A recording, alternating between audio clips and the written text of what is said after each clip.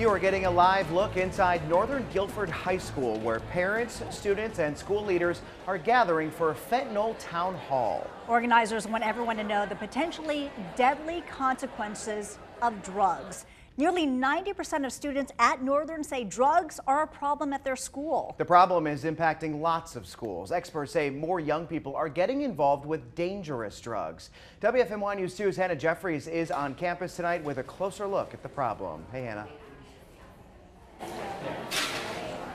Students here at Northern Guilford acknowledged drug usage is a problem in a recent survey, and that is the reason for this meeting tonight, where they're hoping to spread awareness and keep drugs off of this campus. Kathleen Smith is passionate about this topic. As a mom of two and PTSA member, she wants to make sure her kids and their classmates are safe.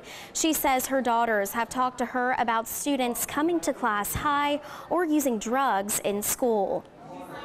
People used to smoke in their car and get in the schools and it'd be fine, or maybe it was an occasional in the bathroom.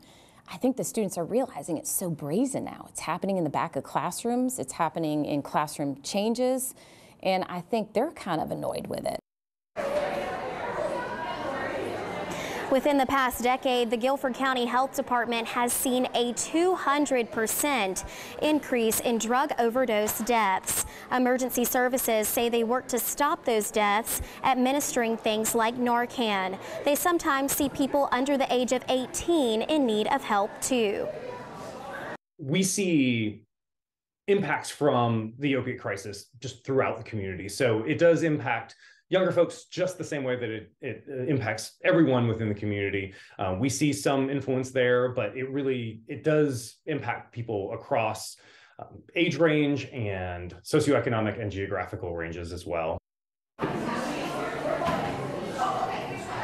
The Greensboro Fire Department administered Narcan to 3 people under the age of 18 last year alone. Organizers of this event tell me that they hope this sparks the conversation between parents and students about the dangers of using drugs. Live in Guilford County, I'm Hannah Jeffries, WFMY News 2.